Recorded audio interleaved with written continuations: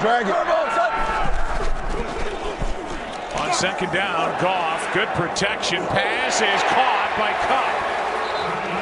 And the rookie Cooper Kupp is good on 2nd and 10 for 19 yards, covered by McLeod. I think they're showing a blitz here, possibly. Gurley hangs in, throws, pass caught, Cooper Kupp. And a big first down and more. Inside Eagle territory, good move. Looking for a block from Watkins, gets it down inside the 15.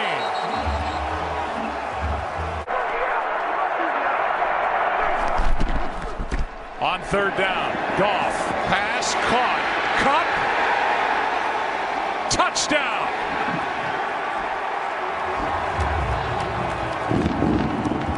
Occupied by the great Mike Trout, two-time AL MVP.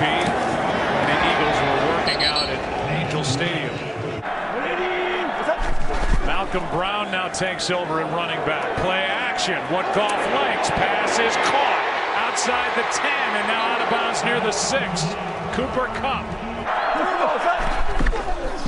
Throw by Goff. Pass is caught for the touchdown. Sammy Watkins. The Eagles actually play this pretty well.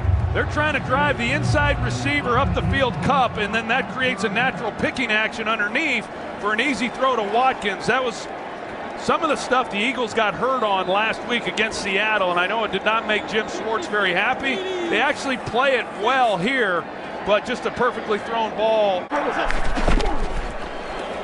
Play action to Gurley, and Goff throws, pass caught inside the 40 and knocked out of bounds is Josh Reynolds.